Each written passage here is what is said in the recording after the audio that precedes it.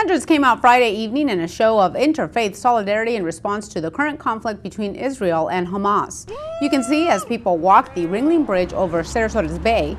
Now, before making the walk, they first met for a prayer session at JD Hamel Park in downtown Sarasota. The Jewish Federation of Sarasota-Manatee hosted this demonstration. The aim is to show support of Israel's right to defend itself against its enemies and protect its citizens. Organizers say Friday's event in Sarasota will be heard in places around the world, thousands of miles away. We want to be able to teach and to instruct what is going on in the Middle East today, because it is such a problem and such a concern. These kinds of events find their way back to Israel. There are many, many people here who have relatives and friends in Israel. After days of fighting, both sides agreed to a ceasefire brokered with the help of U.S. Secretary of State Hillary Clinton and the President of Egypt. But already today, signs that the ceasefire is being tested.